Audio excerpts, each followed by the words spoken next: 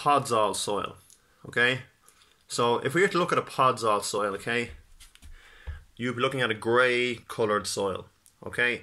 Hence I've got a grey shoe here to represent the colour. It's grey in colour. It's not nice. If you look at a Podzol soil, you would say that's not a healthy looking soil. That is not good for growing stuff in, okay? If your face went grey, someone would say you're sick. The soil, Podzol is kind of the same, okay? So soil is grey, it is not good for growing stuff, okay?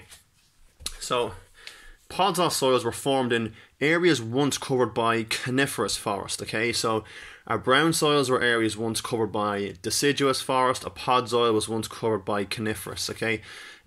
These areas tend to be cold, wet and upland kind of areas, okay? So mainly in the west and southwest, but there can be, like for example Wexford here in Leinster.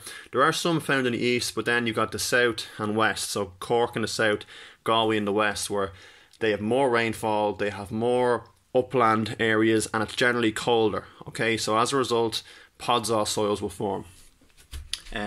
So if you look at the Podzol soil formation process, okay, there is a limited amount of plant litter. So there's not a lot of plant litter to feed the soil. Hence, if we go over here, we have a tiny speck of a leaf and a tiny bit of dead grass, which is not really providing enough plant litter or enough food for the soil, okay?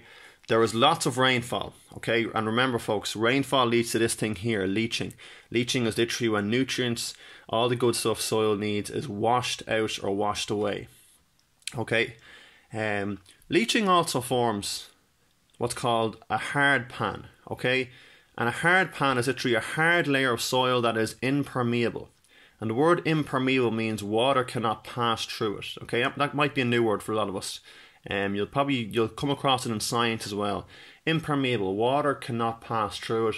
And again, this is as a result of lots and lots of leaching, where water nutrients are washing out of the soil. It'll form a hard pan, which is bad because this hard pan is impermeable, meaning that nutrients and water that cannot pass through it, meaning the plants cannot get food.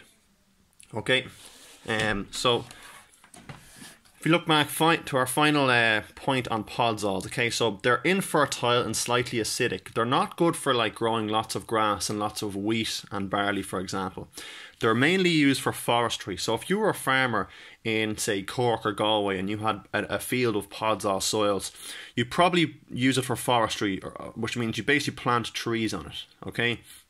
Now, they can be used for grazing sheep and goats, because sheep and goats don't really eat a lot of grass, and sheep and goats can kind of live in upland areas. So if we go over here to our picture, here we have some sheep.